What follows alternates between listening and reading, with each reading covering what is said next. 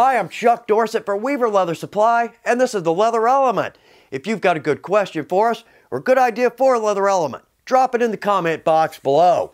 We're going to do some shop tricks. Now, one or two of these have been in videos over the years, but I'm going this route for a couple of reasons. First off, with 300 plus videos, sometimes it can be a little hard to find these. So for the new folks, let's help them out. But secondly, these are tricks that I use all the time. So we may go over one or two again, but they're super important, a big help to me in my shop, and I hope they'll be a big help to you in your shop, because that's the point. Let's enjoy the time in our shop. Let's step over here, see what we've got.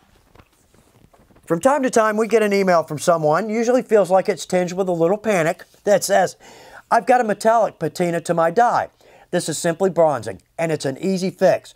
What it is there's a metallic element to the dye stuff that actually is used to make the color. If we dye, now this is how this typically happens.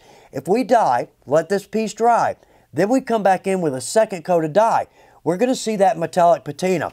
It's an easy fix. All we have to do is take a little alcohol and simply rub that off, and it's going to disappear. We'll never see it again. Now, here's the big problem. I put 5 coats of dye on both of these pieces of leather. I cannot get disaster to happen on cue. Now, it's going to happen on a project, absolutely. But maybe we could see a little bit of that patina there. Maybe just a little bit. Anyway, it's no panic point. Just clean it with a little alcohol. It'll go away, and we can move on with our project. Over time, and with some pretty good use, the tubes and the anvils on our revolving punch can simply wear down. That's going to give us a ragged hole, or in some cases, we're going to have a hard time getting through our leather. If it's not in the budget to replace it, it's an easy fix. All I'm going to do, let's take a piece of scrap, put that behind the piece of leather that we're going to punch in. Let's punch through that, there we go, and into that back leather. Very clean hole, front and back. That's all we need to do. Now, we can replace it when the budget says we can, but until then, that's going to be a big help. This is not a common problem, but it's happened to me, so I want to bring it up. When we're hand sewing, we're going to drop in a groove line. I need that groove line to be exact on both pieces. If I do, look at that. We get a perfect cut, very clean. We don't have to try to trim or sand. So the point here is this. When I'm going to hand sew a project, I'm going to groove at one time everything I need on that project. That keeps me from, say, maybe jumping over to another project, resetting it, or dinging it. That can happen as well. So when I come back to this project, my stitch lines don't meet, so now I'm going to have to trim or sand. That opens up a whole can of worms. This is something I use in my shop, and I use this on almost every project. It may seem like a no-brainer, but you'll see what I'm talking about. Here's what I want to do. I've got 5 conchos, and this works in all kinds of ways, and we'll talk about that. But I want to add 5 conchos to my belt. I want a consistent distance from my start, between each of my conchos, but also between my last and my stop. Here's an example. So on a belt, here's my inside rivet, and here's my inside size hole. I want to add 5 conchos. Well, let's divide 30. Yeah, there we go. Let's divide 30 by 5. Easy enough. So that's going to give us increments of 6. So there's 6, 12, 18, and 24. Well, I've got a concho left over.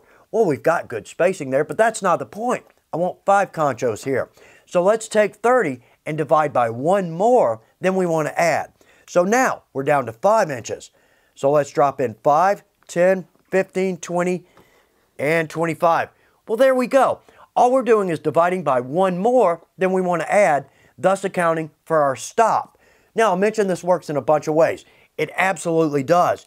If we want to add in, say, a small tooled decoration, or rivets, grommets, or we want to drop in, say, exactly 18 spots along our edges, well, let's just divide by 1 more.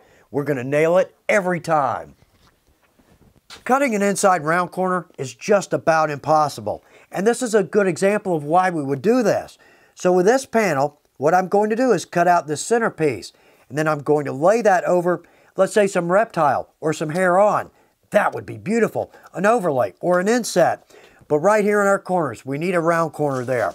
We can always go with a round hole punch, but they're expensive and the larger ones are hard to find, and I don't often use these in my shop. So let's go with a round end punch. Now I'm going to use a 3/4 inch here. Size can vary. That just happens to be one of the common sizes in our shops. So let's lay this in our corner.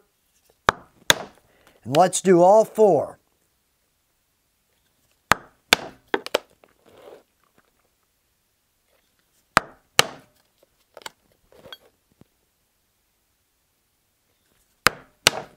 Okay, we've got our 4 corners punched. Now, let's just cut between the 2.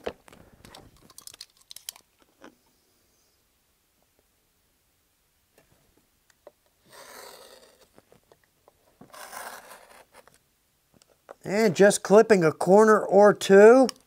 Let's see how we did. Whoa, very nice. Consistent corners, looks good, very easy to do. I hope there's a good trick or a good tip here that's going to help you out in your shop, because that's the biggest point. If we have a good time in our shop, our projects are definitely going to show that. I hope this is good information for you. Thanks for taking time to watch The Leather Element. Good luck with your projects.